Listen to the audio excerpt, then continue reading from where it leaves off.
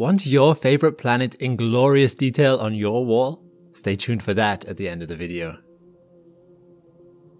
On the 4th of March 2022, a mysterious rocket booster crashed into the surface of the moon.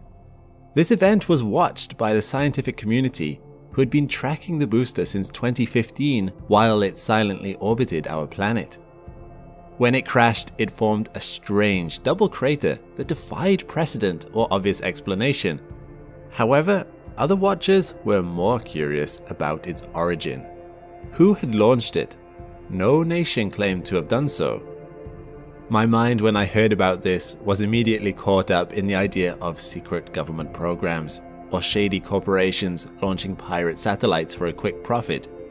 But as I delved into it, the origins of this mystery rocket actually opened my eyes to an unexpected issue, one that was deeply troubling. It speaks of an era fast incoming, where rather than space being a place of peaceful exploration, it might be rife with danger and conflict. Hopefully this is something that can be avoided, but the first step is to understand what is happening up there. I'm Alex McColgan and you're watching Astrum. Join with me today as we learn the likely origins of this rocket and the unsettling implications its existence casts on space exploration in general. To begin with, figuring out the origins of the rocket booster, known as WE0913A, is actually one of the simpler aspects of this mystery. And no, it's likely not the jettison from a secret government program. While admittedly, I don't have insider knowledge about the classified space programs of all the nations around the world, it turns out secret space launches are surprisingly difficult to achieve, making this explanation unlikely. This is because, for the last 70 years, after the invention of the intercontinental ballistic missile, countries have become very invested in knowing when other countries are launching rockets. The great fear during the Cold War was that America and Russia would send nuclear missiles at each other. As such, it was a matter of survival for each to know what the other nation was doing. They did this with radar, but also with spy networks. When Russia launched Sputnik 1 in 1957, American intelligence already knew about it, even if they didn't pass this information on to the American people. But since then, radar systems and satellites have become so good they are able to spot launches within minutes. It's essentially impossible now to send a rocket up without someone noticing. Rockets are, after all, quite difficult to hide, and even if you did manage to launch it undetected, space is incredibly open. And even if governments missed it, amateur astronomers across the globe watch the skies as a hobby. It wouldn't take very long before someone spotted it. You'd likely have more success disguising your secret spacecraft as something it wasn't. If you sent it up disguised as an innocent satellite, or had it fall off a rocket as if it was simple space junk, you could let it drift through space in plain sight, yet hidden. If our mystery rocket was something like this, that might make more sense. However, we likely know its true origin thanks to a little bit of mathematics. Independent astronomers as far back as 2015 had watched the path of the mystery rocket, and by plotting its course, they were able to calculate the reverse of its trajectory. By doing so, they could work out which nations it had passed over at various points in its past. While initially this led them to believe that it was a stage of a SpaceX rocket, this theory was later supplanted by a much more probable explanation that it had belonged to the Chinese Chang'e 5T1 mission. The mystery rocket's orbit passed over China on the same day as the Chang'e 5T1 launch, and matched its trajectory exceptionally well. There was additional evidence. University of Arizona students at the Space Domain Awareness Lab used a Raptors telescope to take a spectroscopic survey of the mystery rocket. Essentially, by looking at it through a telescope and evaluating the type of paint used on it from the light reflecting off it, they were able to compare it to existing records and identify that it was a closer match to China's rocket style than SpaceX's. These corroborating pieces of evidence led astronomer Jonathan McDowell to claim a 90% certainty that the mystery rocket had belonged to China. but China denied it. When asked by journalists, Foreign Ministry spokesman Wang Wenbin said the following: "According to China's monitoring, the upper stage of the Chang'e 5 mission rocket had fallen through the Earth's atmosphere in a safe manner and burned up completely. China's aerospace endeavors are always in keeping with international law." Some astronomers believe China was innocently mistaken here. It is also possible that China wasn't telling the truth. But if the evidence is so strongly against them, why deny it? It's perhaps that last line that offers the vital clue. China does not want to be seen as in breach of international law. And this is where I start to get annoyed. Not necessarily with China, but with something which is a worldwide problem. You might not be aware of international space law. It does actually exist, although it is a little patchy. It is made up of a number of treaties that various countries have signed and ratified over the years, such as the Rescue Agreement, highlighting nations' responsibilities to help astronauts in distress if they are able, or the Outer Space Treaty of 1963, which enshrines in international law the right of all nations to explore space, makes states responsible for all space-related activities of their citizens, and maintains that space objects like the moon should only be used for peaceful purposes. It is the treaty that forbids any nation from placing nuclear weapons in space, which is probably why there are no orbiting satellites with nuclear weapon platforms up there today, ready to rain down destruction on the planet. It makes states liable for damages that they cause in space and requires them to avoid harmful contamination of celestial objects. It's likely this last article that China is trying to not run afoul of. While there was likely little harm done by the mystery rocket crashing into the moon, it's not a good look to accidentally lose track of your rocket stages and have them crash into things later. If any bacteria were on the rocket, that could cause contamination. Even worse, if the rocket part had crashed into a satellite, or if there one day ends up being lunar bases on the moon and the rocket part had hit one of those, then it would have meant China had broken international law. But why do I suggest that this will lead to an era of conflict? After all, while it's disappointing, it's certainly not that surprising a nation would try to hide things to get ahead or to avoid looking bad. And I take issue with more than just the fact that there's an increasing amount of space debris circling in space, although this is becoming an increasing problem.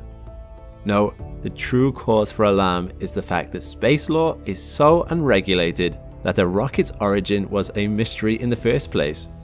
International law is currently insufficient to ensure the peaceful exploration of space in the years to come. What exists is noble, but rife with holes and ambiguities. Let's take, for example, the Outer Space Treaty, one of the foundational treaties for the peaceful use of space, signed by 117 countries around the world, including the US, China, Russia, and essentially anyone else with a space program. It states that outer space is not subject to national appropriation by claim of sovereignty, by means of use or occupation, or by any other means. But this is actually being somewhat ignored. How does this idea square with the desires of an increasing number of nations to set up bases and mine places like the moon? If you set up a base on a planet or moon, that certainly sounds like you're trying to stake a claim to at least part of it, which sounds a lot like sovereignty. Claiming resources certainly appears to me to be appropriation. The US Artemis Accords, signed by 23 countries now, attempts to get around this by having signees legally state that they're not appropriating any of the resources they extract from the moon, but other nations claim that this is nonsense.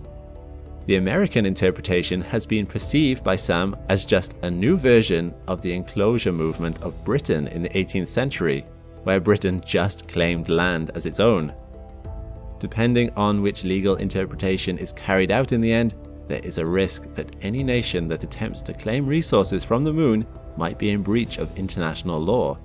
But clearly, this is not slowing anyone down. Furthermore, consider the Outer Space Treaty's article about space being a place for peaceful purposes.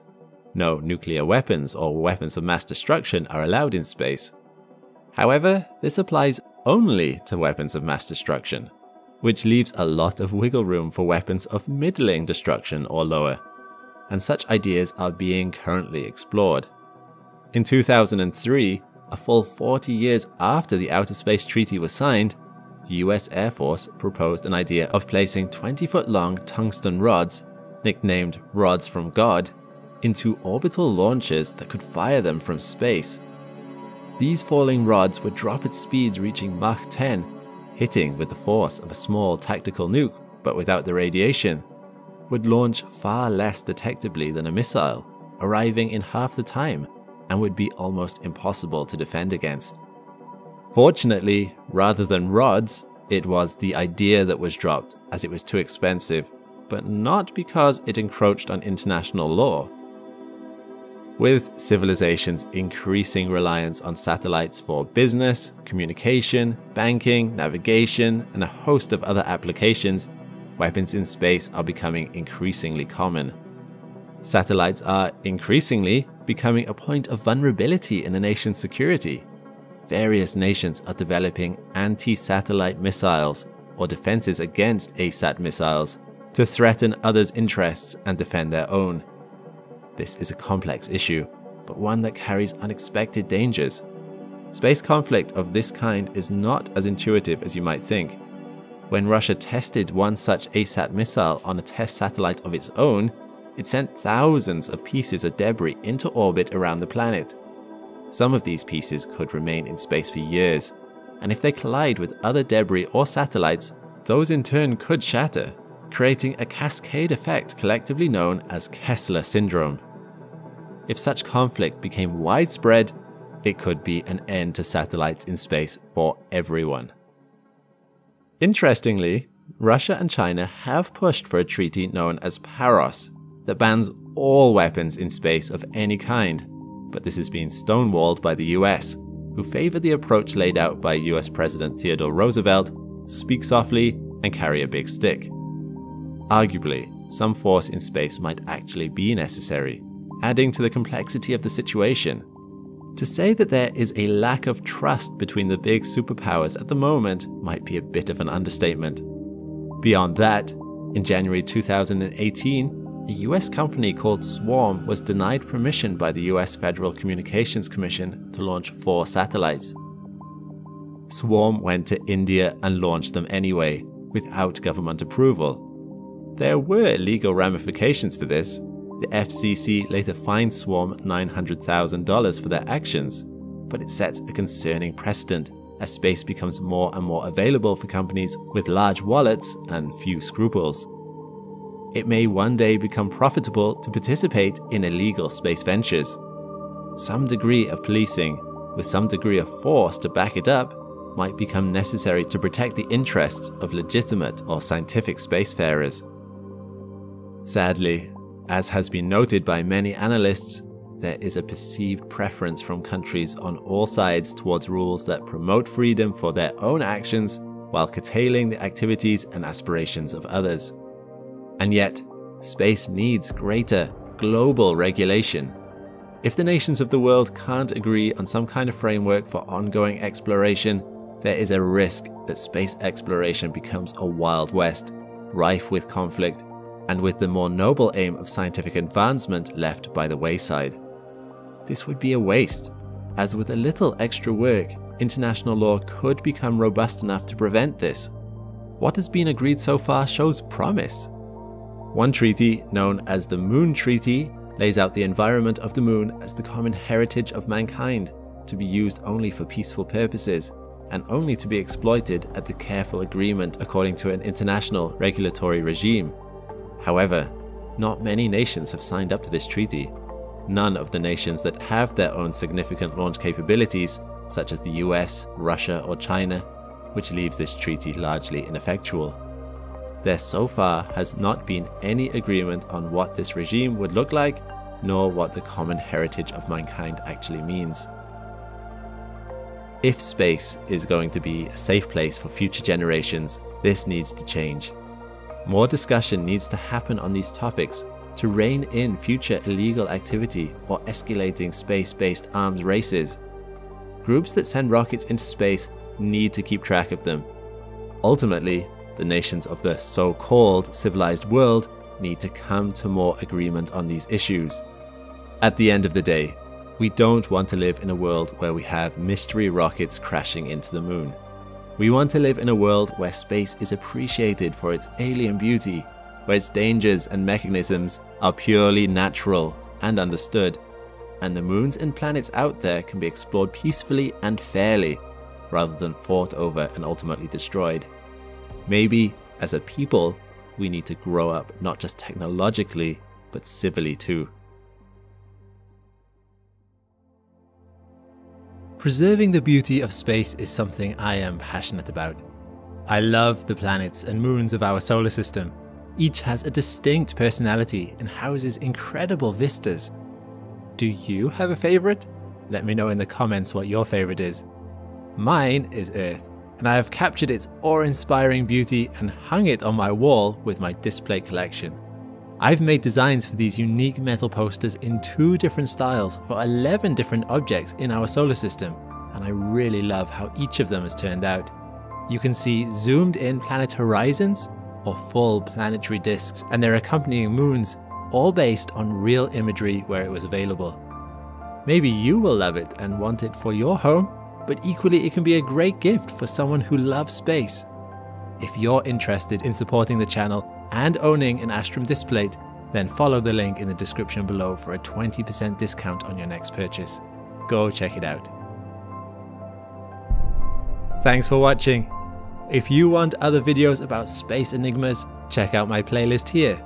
Also, a big thanks to my patrons and members for supporting the channel. There's new perks, so if you want early access and ad-free versions of my videos, check the links in the description below. All the best, and see you next time.